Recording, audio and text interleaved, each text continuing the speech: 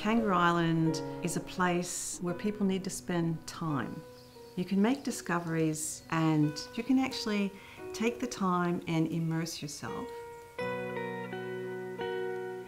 For me, Kangaroo Island is a place of solitude, of peace, of happiness, where you don't need to go out and try to touch nature, because nature comes and touches you.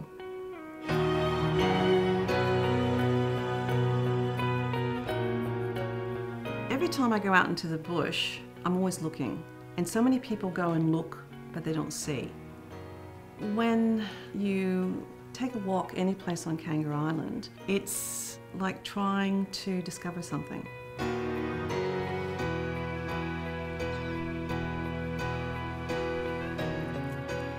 I've been working with echidnas for 25 years, and it's taught me to be patient.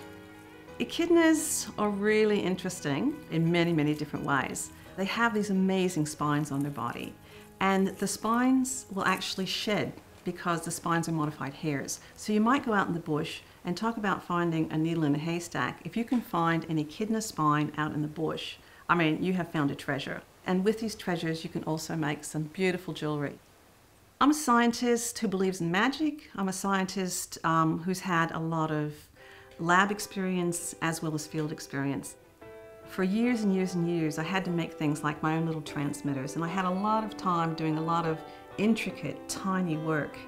And that work inspired me, after looking at nature too, to say, okay, I can take these elements of what I've learned to do for scientific work and turn it into a beautiful art object. Everything out there is an inspiration for the art that I do, because it's all there. It's all there in nature, and it's just waiting for me to decide to put my imagination in it and create something.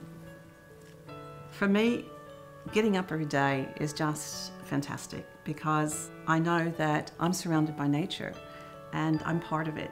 I'm only a tiny speck, but I'm part of it.